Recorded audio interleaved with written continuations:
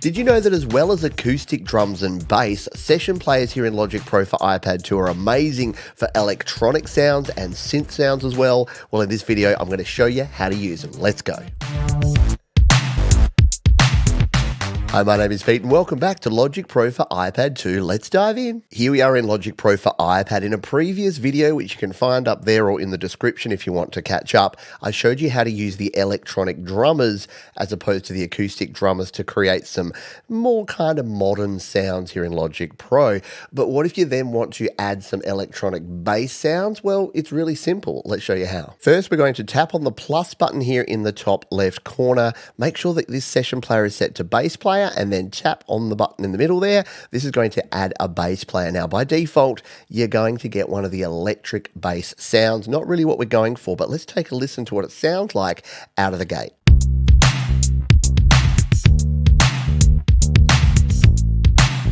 I mean, not bad at all, but not the kind of vibe we're going for. How do we change it? We tap on this button here to change the type of bass player. Now, for electronic basses, I recommend the indie disco. That kind of gets you the right sort of patterns for an electronic or a synth bass sound. You can experiment with others, including the slap or the R&B. Let's start with the indie disco, though, by tapping on that one. And now if we tap off and go back to the start, our track sounds like this.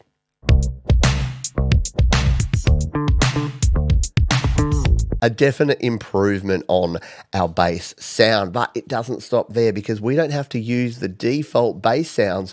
We can change them too. Here's how. In the bottom left corner, tap on the browser button here. Now, I'm already in instrument patches, but I'll go back just in case you're not there.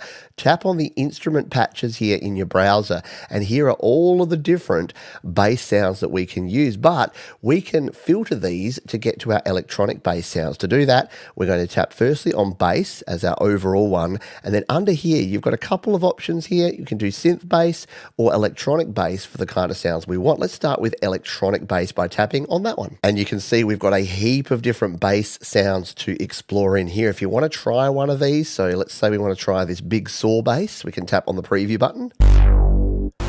That's pretty cool. We might be trying that one. Boxy synth bass. So you've got different kinds of bass sounds, and you can try any of these and see which one's going to work with your track. I like the look of this big saw bass. So to move it over to our track, all we need to do is, with the replace mode on, is tap on it, and it's going to immediately, wait, we've got to tap off, don't we? There you go. We've got to tap off and tap on there. So big saw bass is there. If you don't like using the replace mode, all you need to do is say tap and hold and drag and drop that onto the track, and that's going to change it up. We'll put the replace back on, and we'll go with this one here, the big saw bass. And let's take a listen to what it sounds like. That sounds more like the sort of sound we want. So let's close the browser for now and start customizing our bass sound. Now, I've covered all of these options in the previous bass video, so you can check that out if you want to know all of them, but I'm just going to change a few things here. Primarily, did you hear that that bass sounded a bit low? We want to bring this one up. So what we can do is actually drag the lowest note up, and I'm going to bring it up an entire octave and see what's happening up the top there. As I bring this up to E2, it's bringing the bass sounds up. Let's take a listen.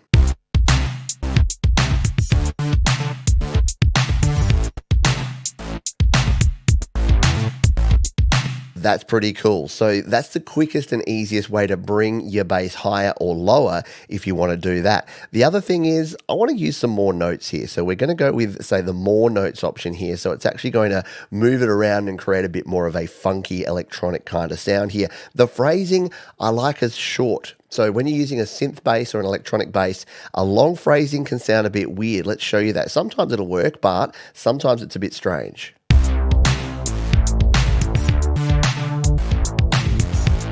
So we'll work for some types of tracks, but for this one, we would like that short phrasing. The fill here, we're not going to make it too complex, and we don't want it to fill too often. You generally want your swing to be completely off all the way down, so make sure that there's no swing on your track. Under the details tab here, generally you don't want a whole lot in the way of dead notes because a synth bass or an electronic bass is not really going to be able to use those, and the same goes for slides. These are great for your acoustic or your electric bass bass sounds, but not so great for electronic bass. So let's make those changes and take a listen to what we have now.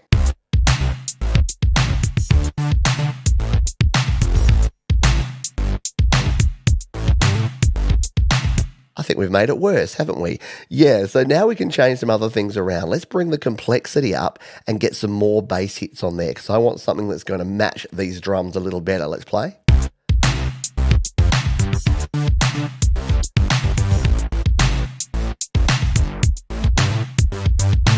Not bad. So that is pretty good.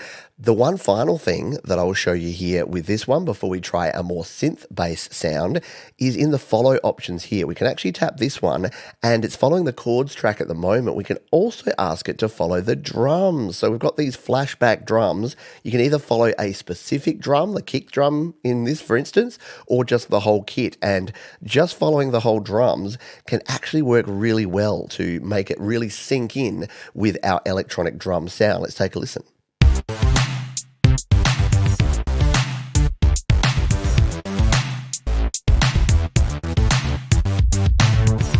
Yeah, the 80s is here again. I love that it's called modern 80s, by the way. Oxymoron. Anyway, let's change this back because I think that's actually using too many notes. If we go back to the root only, but we keep it kind of complex, we're probably going to get a bit more of a groove to this one.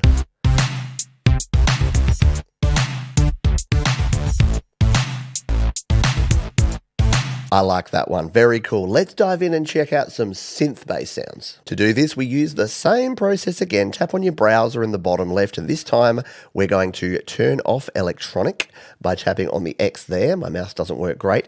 And tap on synth. And now we've got a whole bunch of other types of basses that are going to be included in here. So you can experiment with these, like you've got other things you can do here. So we can make this electronic music, and it's going to give you sort of subsections of all of these different ones. What's something really weird and out there? What's the classic funk boogie bass? That one's pretty good. Or the edgy synth bass? A little bit too much. Funk boogie.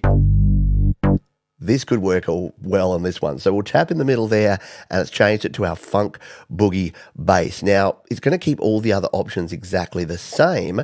So it's just changed that sound. Let's take a listen.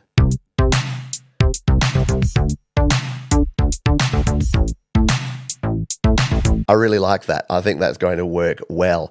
And you can change the type of player as well. So if you want to experiment with different players, as I mentioned before, we can tap here on the indie disco. Now make sure you turn the change patch off or it will change the bass sound as well. But if we want to go to, say, the disco slap, you can see here it's done something very different and quite intense. So let's see what this has done with our bass sound.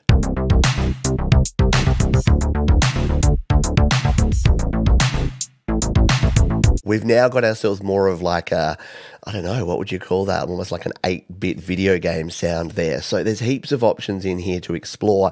You can use any sounds you like in here. You can also use this for your keyboards as well as your bass. And I show that in other videos that you can find linked right there, right now, and down in the description. I hope you found this one useful, and I'll see you next time.